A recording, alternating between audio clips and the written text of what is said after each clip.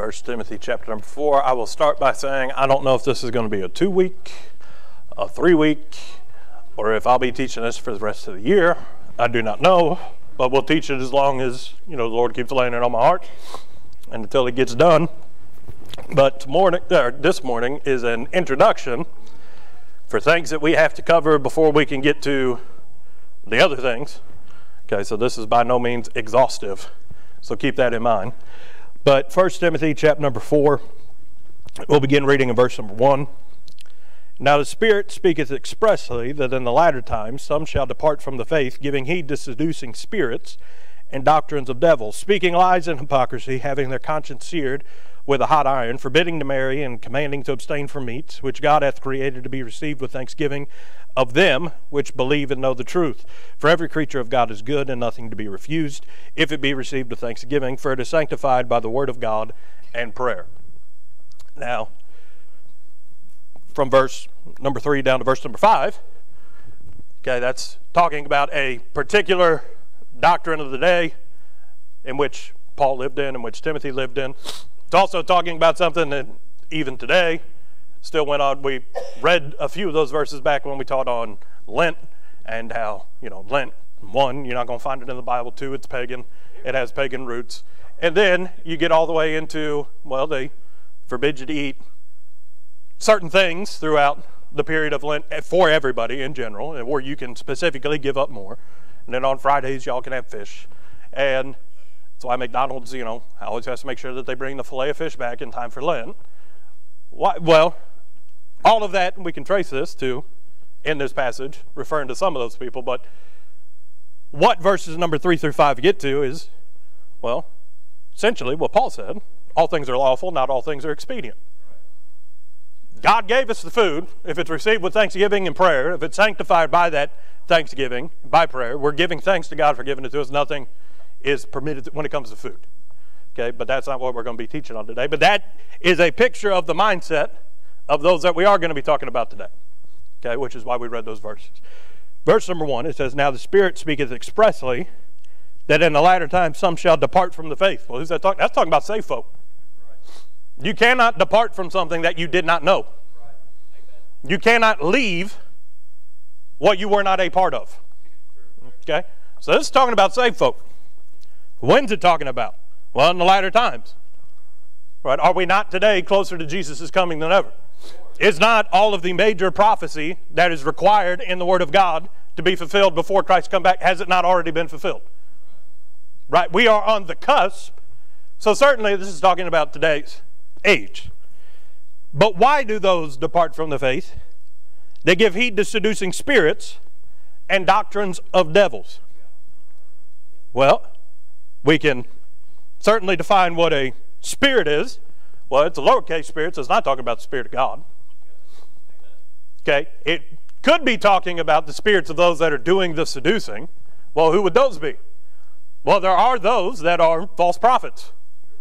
It could be talking about the spirit of those that they have an evil spirit within them and they're doing the seducing. Well, that could be the case, but certainly it's talking about those spirits that also fell with Lucifer when he was kicked out of heaven. Did not Jesus say in his own words that he saw Lucifer, or Satan, fall from heaven as a lightning bolt? He saw him kicked out and a third of the angels in heaven with him, those that followed him. It's talking about those spirits, the spirits that are contrary to the Spirit of God. The spirits that, because they are no longer in heaven, God every now and then does give them rule and reign to seduce people on the earth. Which is why the latter part of the verse says, and the doctrines of devils. Now, people generally will refer to the devil, talking about Satan, right, Lucifer. But devils, throughout the Bible, you see that. What Hollywood may call it, or what popular culture may call it, would be demons. Right? Well, what are the demons? They're the spirits that fell with Lucifer. Okay, they are the devil and his angels, as the Bible calls it. Okay, so it's the doctrine of devils. It's the seducing spirits of those devils that lead men astray. But we're not talking about lost folk.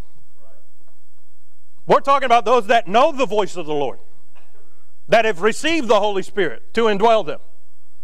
And yet, those people, Paul wrote, in the latter times, would give heed to seducing spirits and would believe the doctrines of devils, and that's what led them away from the faith. Why do so many claim to be Christians? And that's between them and God. I don't know. Man looketh on the outward appearance, God looketh on the heart. But why do so many claim to know Him or claim to be Christians, and yet they'll never darken the doors of a church house? Right. They've been led away from the faith by the doctrine of devils and seducing spirits. But we're going to eventually, again, as I said, we've only got so much time today, and I don't know how long it's going to take to get through. But today we're doing the overview on what the doctrine of those devils would be. What seducing spirits use to lure people away. But in the coming weeks, Lord willing, as long as He lets me teach on it, we're going to show you how all of these things and the things that are so prevalent in society today that we don't even bat an eye at it, how they all come originally from satanic or demonic worship. How they have always been principles, and we're going to show you today from the beginning, on things that have always led men away. But if we were to go back into the Old Testament, if we're to go back into the histories and look at things that have been recorded by righteous individuals, we could see that, yeah, those things used to be a part of demon worship. But the devil has made them so integrated into society today, you don't have to worship the demon. The doctrine's out there. Doesn't have to be propagated like it once was by what we would call sorcerers or magicians or seers, because it's already so much a part of daily life that people just buy into it. They may never do a ritual. They may never draw a circle in the sand, right? They may never cut themselves as those that were trying to pray down fire in Elijah's day. But those things are a part of, and the essence of, demonic worship or satanic worship. So with the Lord's help, the series, I guess you could call it, or the two-parter, however long it is, we're going to be talking about spiritual warfare, but today we're looking at seductive doctrines of devils. Seductive doctrines of devils, because aren't people led away by seducing spirits with the doctrines of devils? First off, the first doctrine of the devil and his angels is self-deification. Self-deification. Now, we may not get past this point today, Brother David. I don't know. This could be a long point. But I've got the roadmap in front of me, but I'm going to do my best to mind the Holy Spirit and get to what He wants me to get to. But Genesis 3, verse number 5. This is the serpent talking to Eve. For God doth know that in the day ye eat thereof, then your eyes shall be opened, and ye shall be as gods, knowing good and evil. From the beginning, from the garden, what was the doctrine of the devil, and now the doctrine of his devils, the angels that fell with him, that are trying to seduce men away from the faith? Those that have already bought into Christ. And don't be deceived, He uses this to also keep people from trusting in Christ. It is the idea of self-deification. You can make yourself into what you need to be to spiritually arrive at where you need to be. That is the message of the spirit of Antichrist. We can go through the Bible and look at how Antichrist and the spirit, they may not be the Antichrist, but the spirit of Antichrist is you don't need Christ. What do you think all of these pagan religions throughout the years, the things that they worship, where do you think that they came from? They are demons that gave them what they wanted to hear, showed them a way that they could make themselves worthy to attain something greater. What was the doctrine of Buddha? That if you go and sit somewhere and meditate long enough, you will attain enlightenment. And through enlightenment, you will now know what you need to do so that you can spiritually become the being that you were meant to be. Why do you think that Hinduism has millions of gods? Deities that they will make forms of, that they will pray unto. Because all these different people throughout the years were spiritually looking for something. Man knows in his own soul that he doesn't obtain what he needs to be on his own. Because we know that there's a God somewhere. In our very soul. That's why you can go in the jungles and find totem poles, and you can find people worshiping something. Even if it's Father Sky and Mother Earth. They know that, we can look around and know that the creation didn't create any of this. There's something bigger than us. But those demons throughout the thousands of years, people searching, they will deceive them. And then someone gave a name to them. Or those spirits gave a name to themselves. And people now worship. If I can do what that thing said, then I can become what I need to be. It's all about works. Self-deification is you don't need Christ or God. You are able to make yourself into what you need to be. And as I've been studying, there was one day when, when God let it dawn on me exactly how much of this is so prevalent in society, I almost got sick to my stomach. Researching where it came from, how it all started. Anything that calls itself New Age, run from it. New Ageism is nothing but a whole bunch of idolatry, it's a whole bunch of Satanism, and it's a whole bunch of devil worship that now they have mainstreamed. Anybody know what the purpose originally of yoga was? Now, I'm not saying that yoga in itself is it. It's an exercise. People later have realized, well, you can do that and you can strengthen muscles. But originally, it was conforming yourself to mimic things in nature so that you could spiritually harmonize yourself with nature and attain spiritual enlightenment. That's why half of the things in yoga are named after things in nature. You are taking on the form or the position of things in nature to take on the characteristics of the things in nature so that you can make yourself a part of nature. But I'm not just talking about paganism or false religion. I'm talking about people that claim to be Christian. Self-deification. Satan told Eve, you will become as gods. Do you know that really? And not my, we'll bring this out.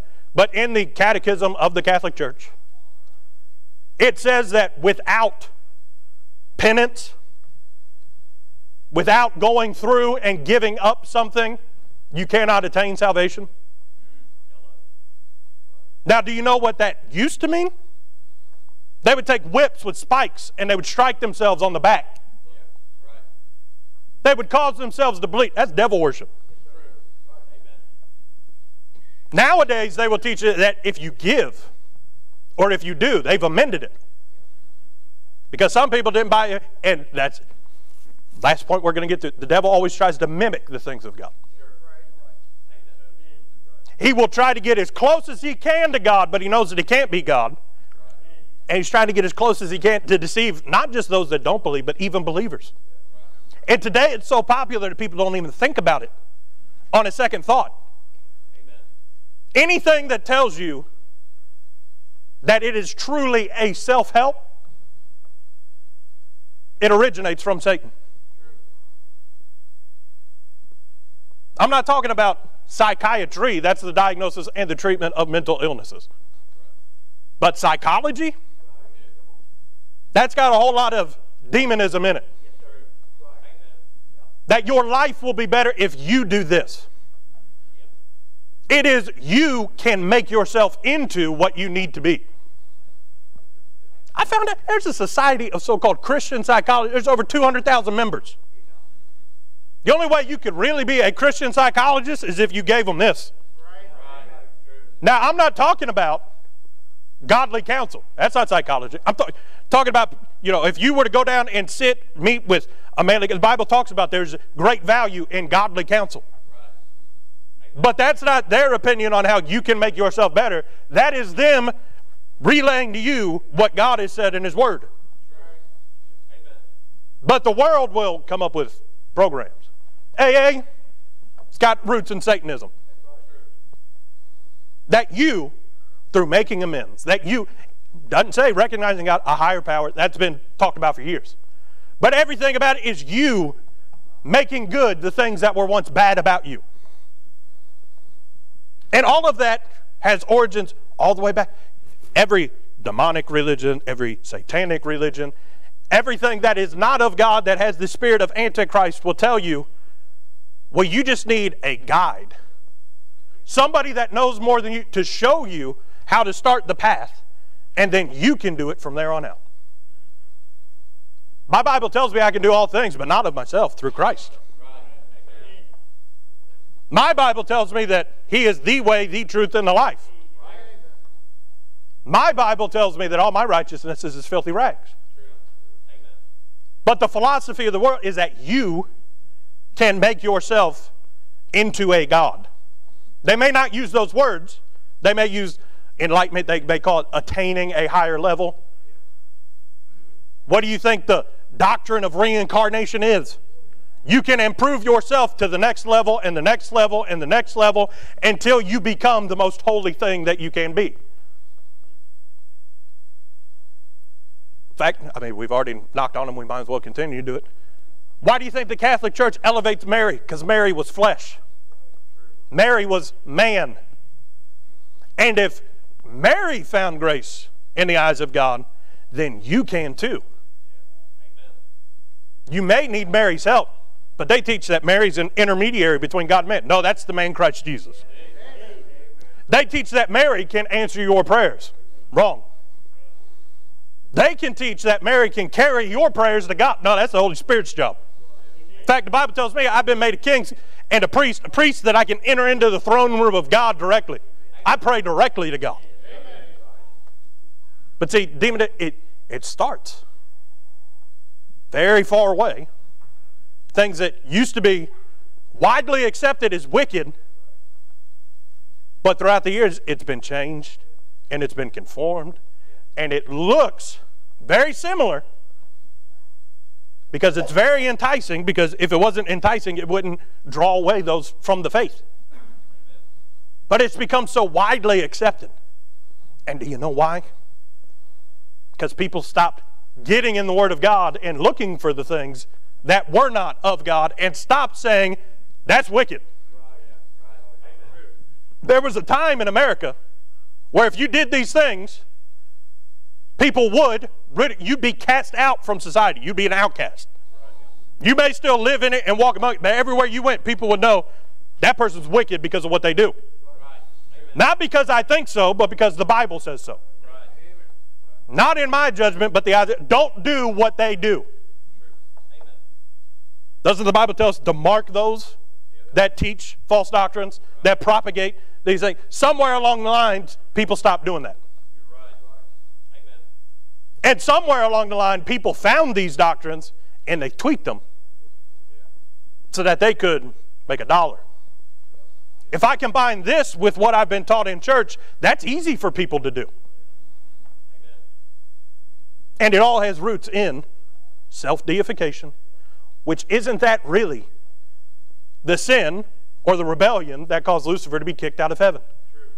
That he, as the minister of music, deserved more praise than the one that he was writing songs about to worship. And when he tried to exalt his throne above God's, he was cast out of heaven with a third of the angels that joined with him, and they've been propagating the same doctrine ever since. But one of the other teachings of the devil is self-service. Acts chapter number 5, starting in verse number 3. Peter said, Ananias, why has Satan filled thine heart to lie to the Holy Ghost and to keep back part of the price of the land? Whilst it remained, was it not thine own? After it was sold, was it not in thine own power? Why hast thou conceived this thing in thine heart? Thou hast not lied unto men, but unto God. And Ananias, hearing these words, fell down and gave up the ghost, and great fear came on all of them that heard these things. Really, when you break it down, what was Ananias guilty of? He desired to serve himself more than he desired to serve God, but he wanted all of the recognition that he was doing for God, everything that everybody else was doing. You see, some of the other people gave all, the Bible tells us. And Ananias and Sapphira wanted to be counted among those that gave all. They didn't want to look like they were in it halfway. But in doing so, they did reveal that they weren't in it all. Man cannot serve two masters. They desired to serve themselves. Well, where did that thought come from? Peter said it himself in verse number 3.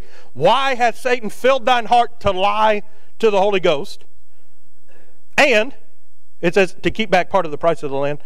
Then, in verse number 4, why hast thou conceived this thing in thine heart?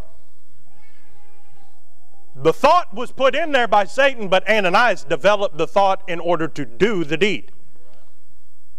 It's a principle, it's a teaching of these demonic things. But it does take action. You do not find yourself away from God. You have to turn from God. Because the Bible says you're either all in or you're all out. You either love one and hate the other. You can't be betwixt. Because the moment that you try to reach for the world, you've already let go of God. But what is the doctrine that Ananias and Sapphira, they wanted to keep back part for themselves? Well, first, I mean, we could teach on how they didn't believe that God, if they gave it all to him, would take care of them. Maybe that's what it was. I don't know. We weren't there. We could teach on, well, maybe it was just greed. The love of money is the root of all evil. Why? Because the devil and the doctrine of the devil is with that money, you can better yourself. That will do more good for you than it would if you gave it to God. I mean, wasn't that what Achan did? Touch not the unclean thing, but man, I like that Babylonian garment. I like that wedge of precious metal. That'd do a whole lot more good for me than it would if God destroyed it over there in that city. Self-service. Didn't Peter tell him, why hast thou lied to the Holy Ghost? You will lie to the very God of creation that knows your heart better than you know it.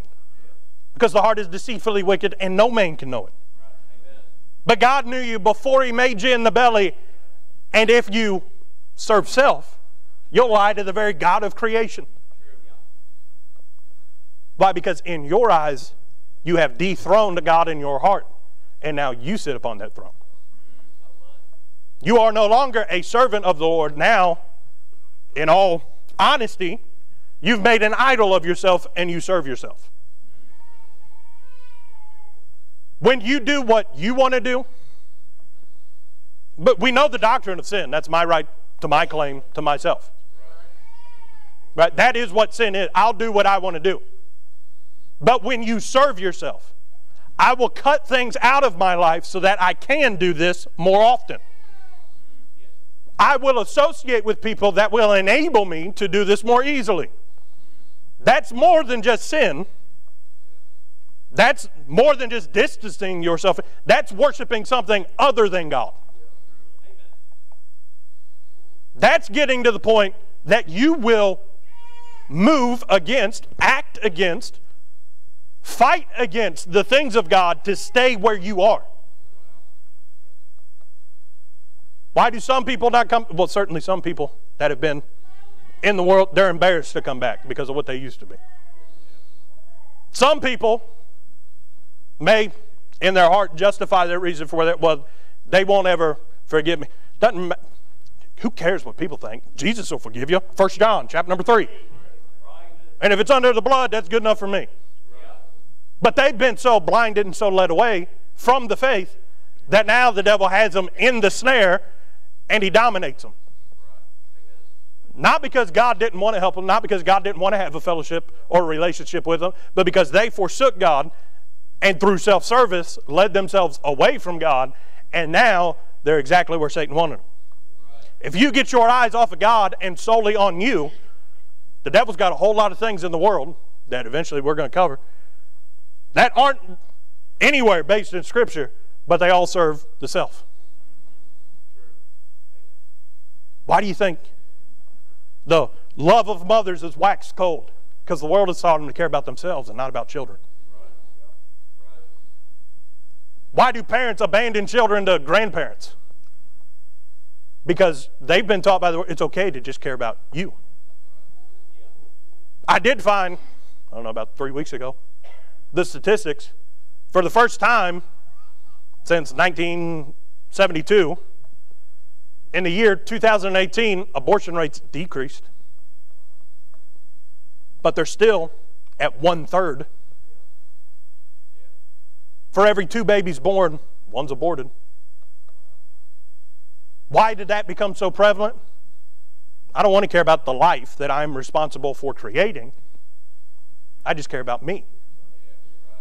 You know the law that they passed in New York to extend the umbrella of abortion has in there that if there's any harm, risk, or burden placed upon the mother, they can have an abortion.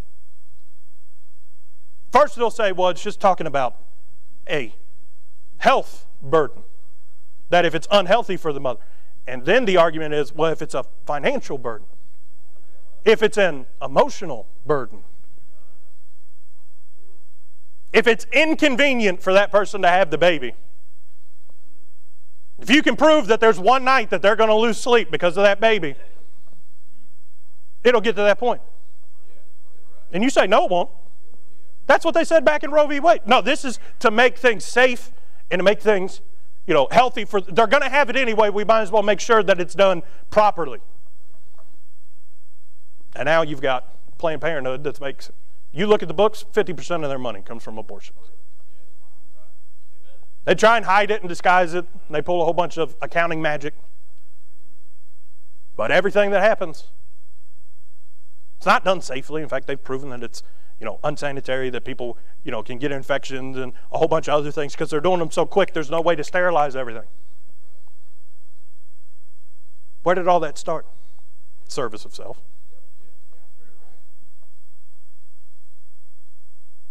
The doctrine of the devil will teach you it's better to let other people do for you and you do nothing. Others will serve you if you do the things the way that we outline them. Why do you think so many people depend on the government to fix your problems? I've got an idea.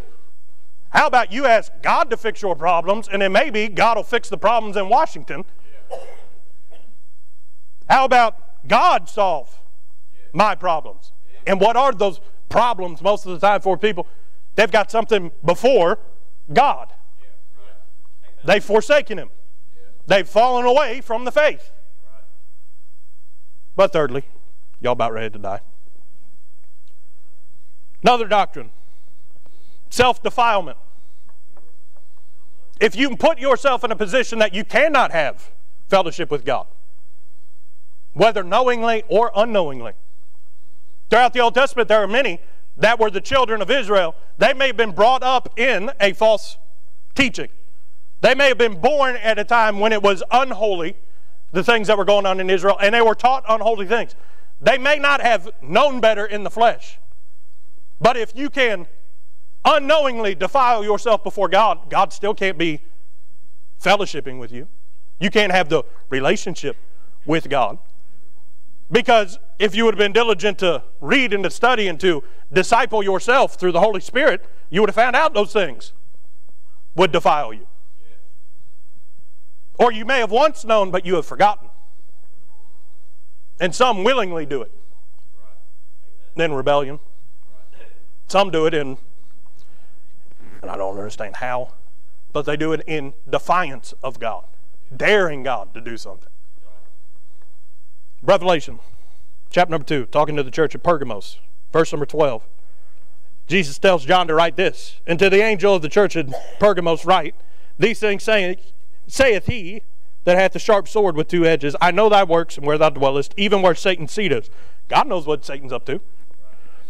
And thou holdest fast my name, and hast not denied my faith, even in those days where Antipas was my faithful martyr, who was slain among you, where Satan dwelleth. But I have a few things against thee, because thou hast there them that hold the doctrine of Balaam, who taught Balak, to cast a stumbling block before the children of Israel, to eat things sacrificed unto idols, and to commit fornication. Now there it's talking about spiritual fornication. The next passage you'll read about Jezebel, who committed literal fornication. But Jesus said, you guys haven't forsaken the faith, but you allow those that do these things to be among you. He said, you've separated yourself, but you've let enemies infiltrate the camp. That's what he's saying. But what were these people guilty of? Well, they had the doctrine of Balaam, which was what? To curse or to hinder the people of God. To eat things sacrificed unto idols and to commit fornication, to worship false idols. But it's this eat the meat sacrificed unto idols. This is where people are blinded to. because they don't realize what's going on here. They don't think of things biblically. Literally in this passage, it's talking about where Pergamos was. It was a very idolatrous nation. Christ said, Satan has a seat among you where this church is. But he says, you've held the faith. You've had those that were martyred because they hated you so much. But he's saying, those idolaters, they would sacrifice certain things from animals unto false gods. And I mean, we could study it out. In fact, Hollywood has made light of it. They've made it so common that, they could put it in movies now and people don't think twice about it. But they would take the liver of an animal and they would try to divine based off of the blood vessels in it. They would look at the intestines of an animal and say, well, this is what these intestines show. We can receive forethought, we can receive knowledge, we can receive instruction so that we can become better on our own. They would divine things. They would take certain parts and they'd sacrifice the heart unto a god. But everything that was left over, they'd eat it. Because it's still food, right? And the people of this day and age, in fact, we could read in another passage in chapter number 2 of Revelation, the Nicolaitans taught the same thing. Well, what did they teach? They believed that, just like in 1 Timothy chapter number 4, where it says, for every creature of God is good and nothing to be refused. They would take that and they would justify it as saying, well, those gods don't really exist. So since that's a false god, they didn't really sacrifice it to anything. It's still food. In fact, you could probably buy it pretty cheap. Because even pagans know, hey, don't mess with that stuff. Some people would say, man, I don't want to eat that. Part of it's been sacrificed to a god. Certainly the other worshipers of different gods would say, you sacrifice that to who? No, I don't want that. But see, there were those among them that were eating the defiled thing and thus defiling themselves. And they would teach, they would justify it, they'd rationalize it because they're serving themselves. I want to eat that. It's cheap, it's available, it's right there. Maybe I don't want to labor and go through the extra work. Doesn't the Bible teach if man doesn't work, you shouldn't eat? But they would say, nope, that's convenient, I want it. And the justification was, well, those gods don't exist, so they couldn't have sacrificed it to anything. Well, they're not gods, but they are spirits. And they're doing it for the purpose of, if I give up, if I take this and sacrifice it unto that God, through my works, I can receive something to make myself more like a god, lowercase g. That entire practice, witchcraft, sorcery, as the Bible would call it. They don't call it that. Even in their times, they wouldn't call it that. They would call it paying homage to something. They would call it as reverence towards something. May have even been a statue of someone who was once alive, but their history, their image, their persona has been corrupted, and now they are worshipped. What is all of that? It's witchcraft. It's idolatry. And God has nothing to do with those that forsake His worship and partake in things that have been associated with worshiping something else. Thou shalt have no other gods before me. He is a jealous God. And He says, don't touch what made it unclean? That others had devoted it to something other than God. Could have it. But see, the rules were, there's nothing wrong with it. That God doesn't even exist. And they're defiling themselves. And because they are defiled, if they were to enter the house of God, like they were associated with the church of God in Revelation, they defiled the whole building. They defiled the congregation because they were a part of them. Jesus commends them. You've resisted Satan. You've not fallen away from the faith, but you've got a bunch that are among you that because they have defiled themselves, I have aught against you now. You've put enmity, you've separated yourself from God. But then finally, quickly, because I've only got about 5 minutes left. How does the devil get away with these things? How does he continue to teach these things out? Because you won't find somebody in America out in the open sacrificing animals unto a false god. You're not going to find that. But how does he get away with it? 2 Corinthians 11, 13 through 15. For such are false apostles, deceitful workers, transforming themselves into the apostles of Christ. They name themselves as one of Christ, and they do their best to look the part. Verse 14, and no marvel, for Satan himself is transformed into an angel of light. That's what Lucifer means, light bringer. But then verse 15, therefore it is no great thing if his ministers also be transformed as the ministers of righteousness, whose end shall be according to their works. In other words, be not deceived, God is not mocked. They're going to reap what they sowed. But what does Satan do? He uses sleight of hand and smoke and mirrors. Everybody once knew that it was wicked because people were paying attention. But something would come along that just wasn't as crazy as what that guy was doing. And so people weren't as much against that because that guy's a whole lot worse. Well, according to this book, it's either holy or unholy. It's either righteousness or sin. But no, well, that's not as bad. We'll get to that later. We got to deal with this first. And then this becomes more common. Maybe not commonplace, but more common. There's association there. We're okay with that guy because he's not as ridiculous as that guy. And then through hundreds and thousands of years, that guy got a little bit more moderate, more moderate, more moderate. And now something that used to be radical has been, the same principle has been applied, just rebranded, retagged. And now it's something that you can find with a simple internet search. Something that you can find talking to somebody down at the coffee shop, and they might not even know that what they're doing in the eyes of God is defiling them. That they're really serving themselves. Because even Satan will throw the name Christ onto something if he can lead people away from the true Christ. He will transform himself into an angel of light to show people that there's something to this. But when they get to it, it's all smoke and mirrors. There's nothing there. But by that point, they're so invested into it that they know that there has to be something there. It just wasn't here. I've got to keep going. That's all that Scientology is. It's a bunch of self-help improvement courses to get you started. And then they teach you can further improve yourself. And by the way, I'm not talking about training yourself or equipping yourself. I'm talking about you having the power to be what you need spiritually. If God's opened a door for you to be a salesman, certainly take a better class to figure out how to be a better salesman. Okay? If Brother Phil did not get a job as a welder, we know that Brother Phil's a welder. He didn't get that without being trained as a welder. Okay? That's not what I'm talking about. I'm talking about you can learn to become what you spiritually need.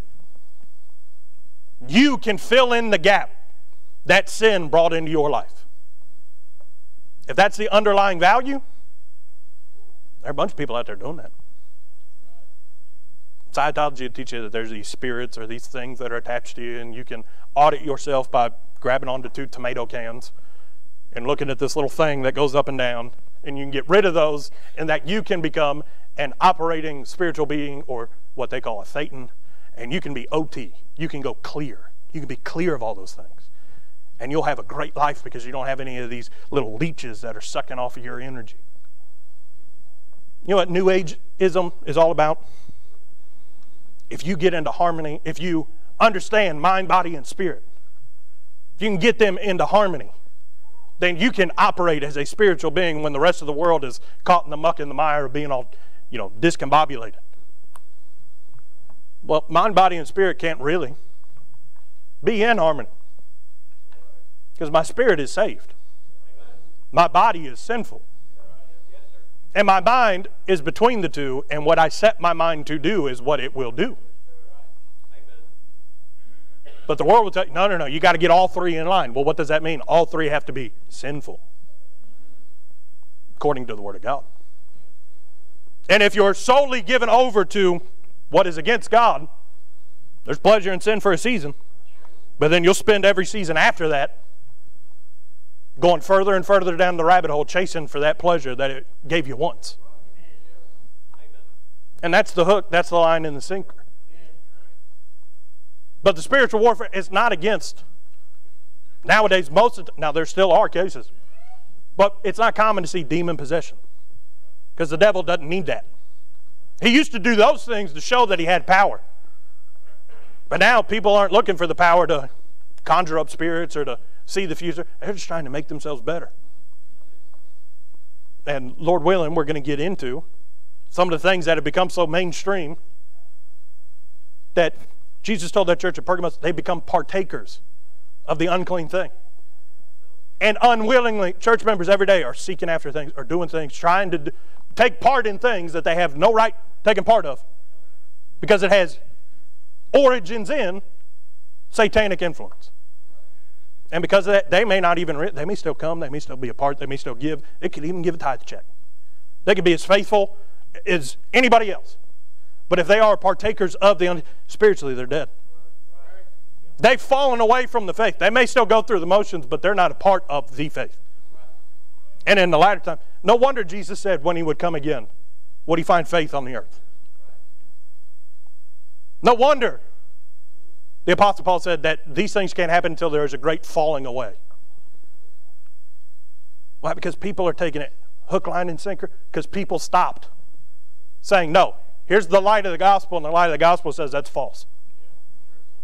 Because people looked away from this and looked to self.